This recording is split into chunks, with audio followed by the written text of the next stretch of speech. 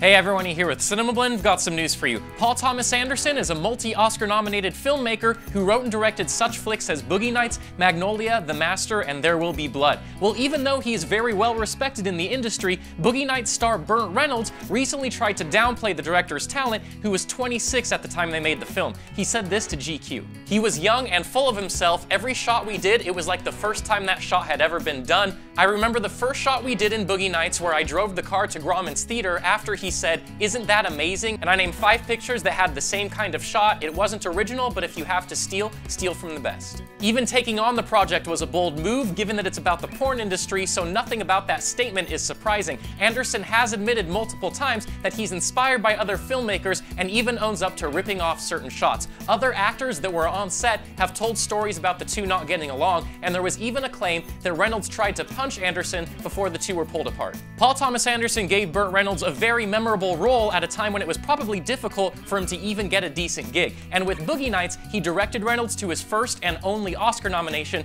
so I'm sure that regardless of what animosity he has, he can acknowledge that the cocky kid revived his career. This is News with Cinema Blend. We'll see you next time.